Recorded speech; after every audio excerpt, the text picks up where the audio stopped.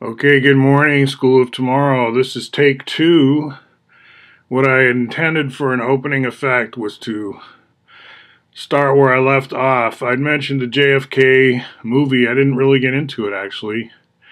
I talked a little about critical path, but I didn't really say what was scary about it. I said it had Cold War stuff and money stuff. So I figure there's fill in the blanks options here. Fill in the blanks, by the way, has me thinking of Mad Libs.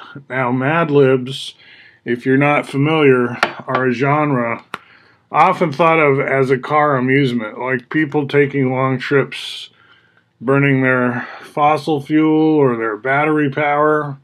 Where'd the battery power come from? All this good questions. Run your simulation accordingly, right? But I'm just talking about Mad Libs now. This one looks already filled in.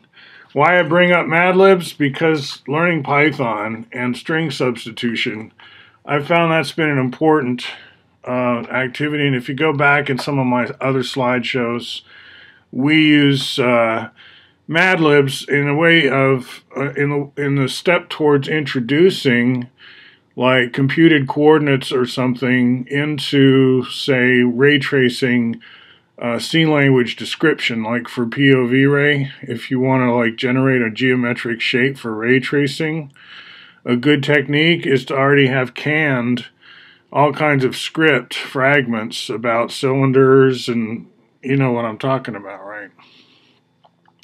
And then just substitute into that. So here we're going to hit reload. This is the effect I wanted to jump to. So I'll talk more about those things, critical path. Like, I don't want you to not read these things, though, just because I'm, like, sort of giving you a cliff notes, right? I am, as a teacher who draws on the Fuller Syllabus, that's what we do in this channel quite a bit, I don't want to spare you what I would consider the privilege of also reading what the texts are, right? But I'm not going to read them aloud like audiobook. That's not in my plans. Who knows what'll really happen. But I do hold up the, by the way, there's a sequence of videos, just mentioning my channel here for a second, on a lattice gallery in December of 2019, October through December. And if you scroll back in my channel, that's a good introduction to a lot of the geometry in the context of art. And art science is something we've long associated with the Fuller Syllabus. My friend Andrew Frank uses that. I also get into psychology some. I attribute that to why Ed and I overlap a lot, because that's an interest of his, and he's the one who indexed Synergetics as well. And you know, it was up to him, do we index pronouns like he, she, we? And yeah, that's important. And so Ed was, you know, he shared my interest in that, pronouns. And I was interested in pronouns long before Portland got into the questions around gender and pronouns. And as you heard in the last video, I'm into ethnicity at the expense, you could say, of race, at the cost of race having to really fight to keep in the game, because ethnicity would like to use all of your words. And you're going to have to, like, get into a tug-of-war in a way, because ethnic-wise, I want to be able to say I'm an African American. And by that, I just mean, like, I grew up in South Africa. Yeah, I have white skin, but that doesn't mean you're not from Africa, right? So these kind of things, right, you want to, like, suddenly change the rules to where skin color, again, doesn't matter, but not because there's no ethnicity. That was never we were never wanting to be ethnicity blind, right? That wasn't the point. And everything's an ethnicity. There's no people with no ethnicity, right? It's not a bad thing to have or be part of ethnic groups. This is what we call demographics, right? It's what advertisers probably know more about than most people. Good advertisers, right? Okay, so Portland's in the news, by the way, and that means it's become kind of part of the computation. People are trying to figure out what ails America, what's wrong with America, and so on. And now Portland's entered the computation. And there is a lot of T&D, as we say. Trauma and drama. And now, I've not personally been downtown since the outbreak of the pandemic. I wear my mask and pretty much am... I'm not what they call lockdown has never meant lockdown, right? It's an over-exaggeration. People are watching this TV show called Orange is the New Black. And then the president's orange? I don't know. But, so in my very loose kind of lockdown where I could go to the supermarket, which I did not do for quite some time, but then, you know, as an older person, they're saying, you know, don't even go shopping. So no, I didn't. We tried to Instacart. We did all that. And now I do go to the supermarket, and this is one of my masks, which I think, in a way, you could criticize as looking like I just sneezed. It's like it looks like the trope for germs and stuff is like painted on here. It looks like a symbol of coronavirus or something. Like it subconsciously, if not consciously, is self-referential to the whole pandemic thing. I don't know. But it's arty, and I've done okay with it. So I'm not going to criticize it deeply because I'm wearing it. So obviously I like it enough to wear it. And then this is my other. I call this my party mask. It's not quite. I don't think of it as robust, and I do also have an N95, which I won't even bother to show. And so I bring up that because in defense of the last video being a little bit kind of off the cuff, I want to be okay with that. I want to have like a lot of things going while you're making your video, and it's not necessarily totally tight. So there were things about it. Misspelling.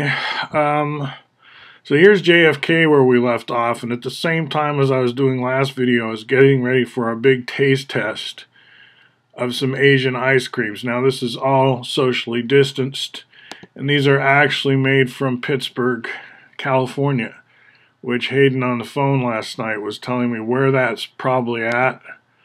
And Magnolia, though, is from my childhood in the Philippines, if childhood includes high school. Let's just say it does. And mais queso, corn and cheese, and jackfruit. Okay, 2 flavors we'd never had. We being the 3 of us who'd gathered with masks, socially distanced, to test these flavors. And I'd say they both passed the test, although jackfruit was even more popular. It was like, wow, that's pretty good. So that was going on at the same time as I was making my video. So let me clear up a couple things, like critical path. It's got a lot in it about, I mentioned irrigation a few videos ago.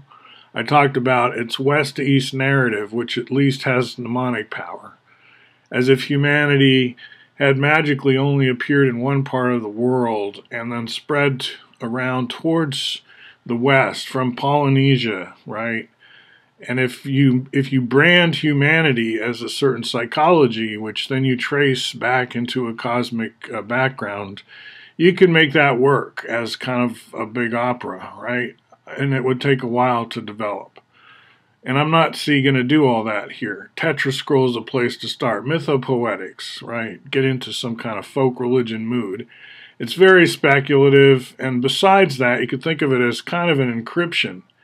As we do with fairy tales today, or myths, we look at them for astronomical information. We realize that you're holding together in your head some important navigation information through the purpose being to get around, but you've got to have a story to remember it. And so that's what a lot of mythology has always been, right? That's Hamlet's Mill and so forth, right? So Portland has become part of the global computation, I grant you that. And here we are in Portland, and we're looking at C60. This is what you'll find in the Lattice Gallery videos back in December. Mentioned, right? I already mentioned this. I know that. And, okay, critical path. What have we been talking about lately, right? What have we talked about? So I keep bringing up Linux. I'm really meaning Linux now. I'm holding up the Unix book. But I'm talking about the open source design science free software revolution. Our freedom to totally share all the blueprints. It's not like you can't use that, I thought of it, blah, blah, blah, blah. We're not fighting for ownership of the idea, right? Not in the sense that you can't use it unless I say you can't, right? We're not doing it that way. Then JFK, book, by who? Prouty, right? And so we were looking at Oliver Stone, talking about him. And there, he's well known to the JFK crowd. Like I'm not revealing anything here about, oh, I have special inside knowledge that there's a Prouty. Obviously not, right? Like Joe Rogan maybe took a while to find out, but a lot of people knew that. Now, critical path, this is where we're back to American transcendentalism. And I wanted to add that there's a lot about GPS, satellites, that was a big deal. Sort of the declassifying of the Earth's surface as shouldn't be a secret, right? It's like we got these eyes in the sky that have been paid for. The Keyhole, right, projects, all these like, they look like Hubble, but they're pointed the other way, right? That's why the Hubble people kind of feel miffed that they only get to have their Hubble, and when that dies, they're not promised another Hubble. James Webb aside, you still could have another Hubble, and all it is another inward-pointing telescope facing outward, basically. It's like, if the budget has so much for the inward-pointy, how come, can't even toss more than one bone to astronomers?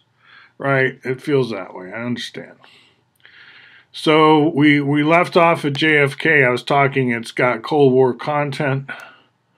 Obviously, duh, right? Because that defines the period, Cuban Missile Crisis. Notice she's gone before and after. We're talking about corporate logos now. There's a big fight in cyber world, and the casualties seem to all be what's called people of color. They got kicked off their brands. Very racist. And then we've got this kind of iconography. Looks like soccer balls, and this again is the sculptures I'm talking about. Souvenir cup. Used to live in D.C. a few times. So did Carol, so did Jack. These are my parents. No, those are not my parents. Those are little unicorn slippers, which are too small for me. All right. And this is my house. Subgenius has been weaving through here. I get Subgenius news mailed to me. This is from Dobbs.Town Mirror and so forth. So something just went thump. There is another sentient being in the room here with me, but I'm not going to mess with him right now. He's not a human, and he has no legs. Which I could do a whole long talk here. I have a whole interesting talk, I think, about snakes and stuff, but for another time. But it kind of related, if you know what I mean. One more I've been talking about, Tetrascroll. Doing Fuller Syllabus, folks. These are books by Buckminster Fuller. And why do I mention Prouty? Therefore, let me close that gap off a lot. Is partly because he cites Bucky in this book, like quotes him. Kind of is orienting for his tale. Like he's taking Fuller as, one of those people you cite sometimes because they have deep insight into the world as you also know it, right? You're like, yeah, that's kind of how I think. Here, put in a Bucky quote. So that was partly it. So, yeah, Moyers. Let me end on where can you find Moyers elsewhere in literature, or literature is a big category. So we're on YouTube here. Electronic behavior. This is a good video. Electronic behavior control system. I am winding up right now. I hope I filled in some blanks about stuff. Remember Mad Libs. Electronic behavior control system ends. This always reminds me of like an S commercial, but there were never any such things, right? It was word of mouth, actually. Okay, hold on. This guy. All right, yeah, this is one of my favorite videos. But going to the very end here, if you're not sure who Bill Moyers is, this is from he was big on television. And some connection to the Peace Corps, right? And to the Kennedy administration and so forth. And I highly recommend this video. There's an audio track I'm not playing, and it just reminds us kind of the mind's eye. I don't know. It's just a good ending as well. Good video. Thank you to EBN. All right. Talk to you soon, guys. Hope this is one of your favorites. Wasn't a spooky ball, though.